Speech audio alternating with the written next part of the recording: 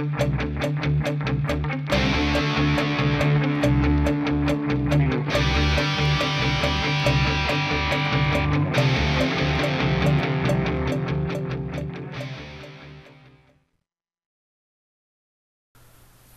my name's Kieran Milne. I'm a tech lead with the Juniper Networks certification program in education services here at Juniper Networks.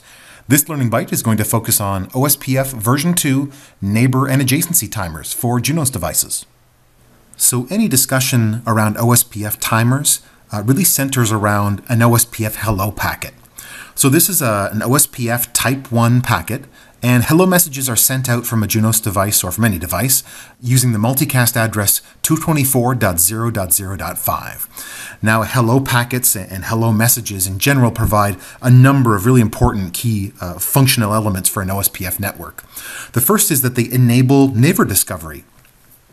So a device announces itself essentially out to the network every so often using a hello message. And that's how other devices in the network, neighboring devices, discover that router or that device.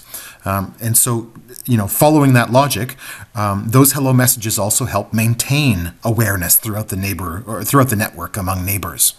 If a given router has a neighbor that is sending hellos towards it, well, as long as it keeps receiving hellos, it maintains awareness that router and that device is still on the network and things are going normally.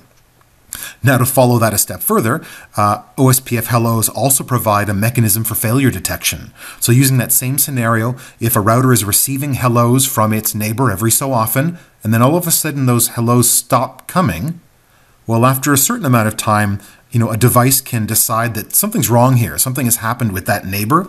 It is down or it is rebooted or something has happened and it's gone away. And so, the network can take action on that basis. So with that information about hello packets, we can move on to the timers.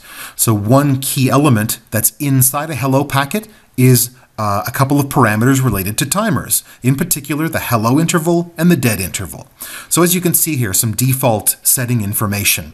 Hello intervals, well, as you would expect, they represent the amount of time or the frequency that a given device sends a hello message out of its OSPF-enabled interfaces. So by default, it's 10 seconds on broadcast and point-to-point networks, by default 30 seconds on non-broadcast multi-access networks. And there we go. There's our hello mechanism right there. Now, the key related timer interval is the dead interval. So it mentions here 4 times the hello interval. And as we were talking about, right? After a certain amount of time, if a given device doesn't hear from its neighbor, it decides that that neighbor is down. Something has happened to it. And in more particular terms, 4 times the hello interval is how long that device waits before declaring its neighbor dead or down. One note that's important is that these parameters must match between neighboring devices, and if they don't, in fact, they won't even establish a neighborship. So a really key requirement there that they match. Now you can get a lot more information about neighborships and adjacency formations and timers for these by looking at the OSPFv2 RFC 2328, and you can see the link for it there. So let's go ahead and take a look at how this all works on real equipment. So our demo lab setup here is very simple. As you can see, we'll have R1 and R2 in a single OSPF area 0, and that's really all there is to it. So let's take a look. All right, so we're into our lab environment here, and let's just take a look at a couple of things. First of all, we're here on R1, and let's do a neighborship check. You can see we have a full state neighborship with our neighbor. In this case, it's R2. Let's also look at our configuration.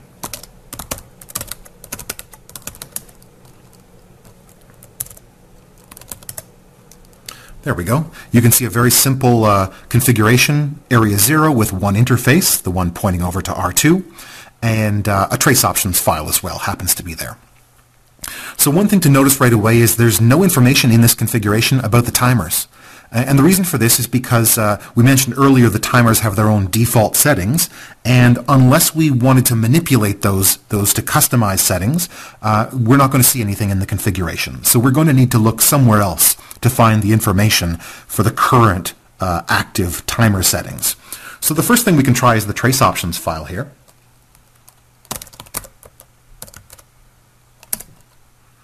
And you can see lots of information about hello packets, both transmitting towards R2 and being received from our neighbor R2, but there's nothing here with enough detail the way it's configured right now to see the timer information. So we're going to have to try something else.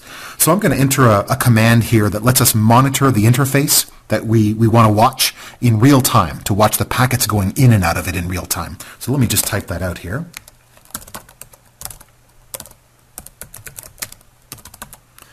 There we go. This is the command we want, and so let's get that going and see what happens.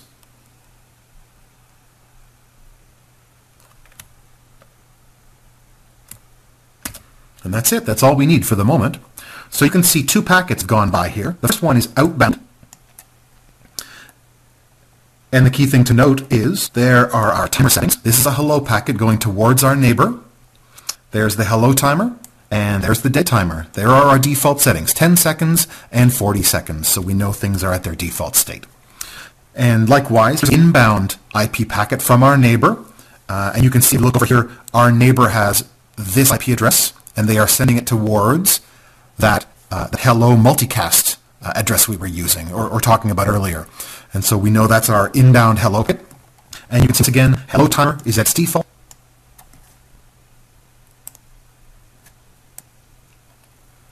And you can see once again, hello timer is at its default, and so is the dead timer.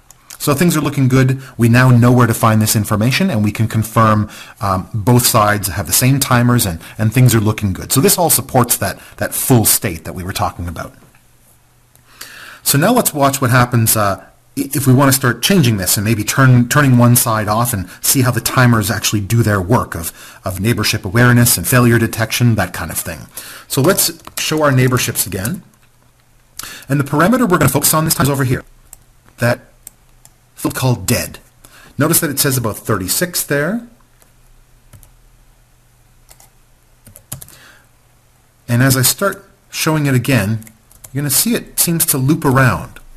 And that's true. That's exactly what it's doing. It's looping around. So what's happening here is the dead value starts at 40, and it starts to count down. And approximately 10 seconds into its countdown, it resets.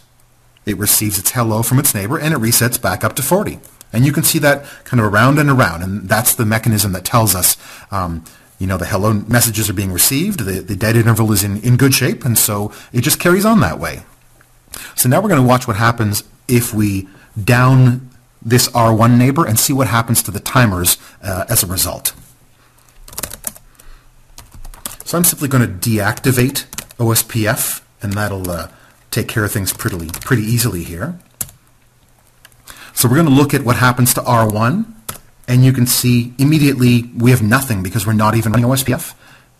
And I'm going to go over to R2 as well, and what you can see is that dead interval has already been counting down.